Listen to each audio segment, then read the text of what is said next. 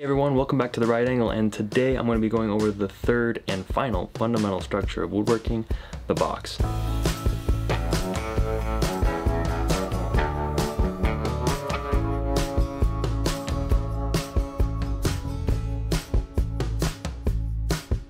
Now anytime you're making a box, it usually consists of 5 different pieces: 2 sides, a front, back, and bottom.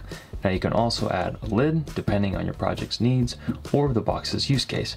But for today's purposes, I just wanted to show you a basic box using some of the wood that I had laying around the shop. Now what I've also done is 8 steps of squaring like I've done in previous videos, which if you're not familiar with or you're interested in learning those 8 steps, make sure to check the links in the description below, as well as a little notification that I'll have on this video.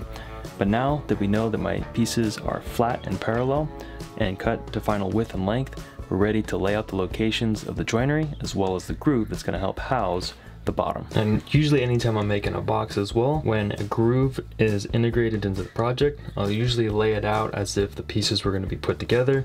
And by doing this, I know how to orient which side of the board is going to have the groove. And the best way to do that, or to signify which side it needs to go on, I usually use some form of a colored pencil. And it doesn't have to be anything pretty, but just mark the inside edge.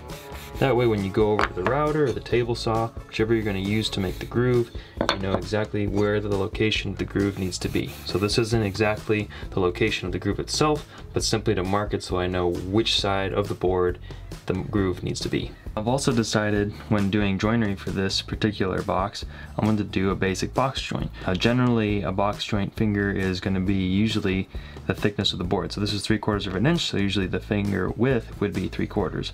But in this case I just wanted to keep it really simple and basic.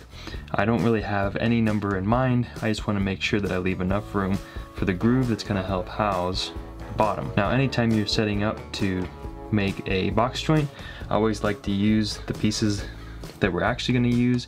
That way we know we have an accurate measurement in terms of the exact thickness of the boards that I'll be cutting the joints for. Alright, now that I laid out for the depth of the cut for the box joint, I also realized that I want to make sure that I lay out, or at least know, where the groove's going to end up being. Now the groove I want to be 1/4 inch thick, so I marked out where the bottom of the groove would start and where the top of the groove would end. Now usually if you have 1/4 inch in width of a groove, you usually want to double that underneath the groove to help support it, and that's just usually a general rule of thumb.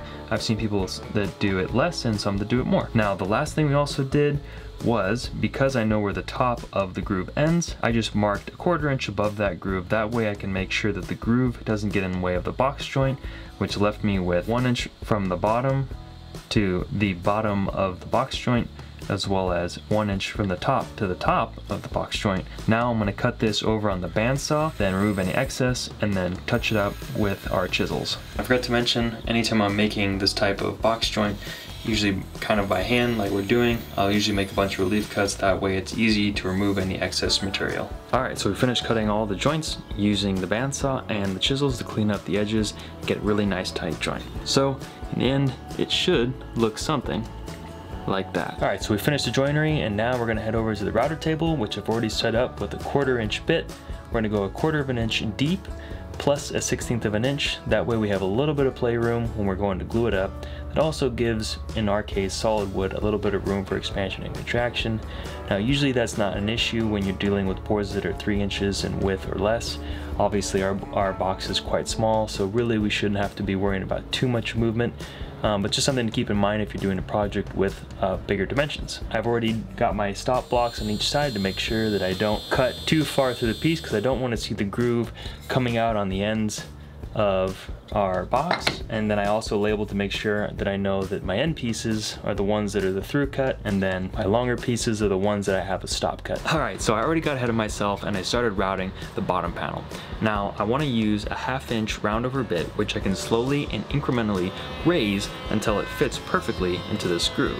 Now the round over I thought would look pretty cool, as well as it gives me the opportunity, because we know that we already routed an exact 1/4 inch diameter groove in our side pieces. All we got to do now is take this hardwood piece and slowly and incrementally raise the bit until we get an edge that fits perfectly snug in that groove. I brought all the pieces over here and did a preliminary sanding for the insides of the pieces, or at least the areas that are going to be most difficult to reach once the box is glued up. I've also done a dry run with the clamps to make sure they're in position. It also gives me a good chance to practice and make sure I know exactly where the clamps are going to go once the glue is out. It also allows me to set the clamps to the perfect width that they need to be, and that way it just makes for the glue up to be that much smoother. So we're ready for glue up.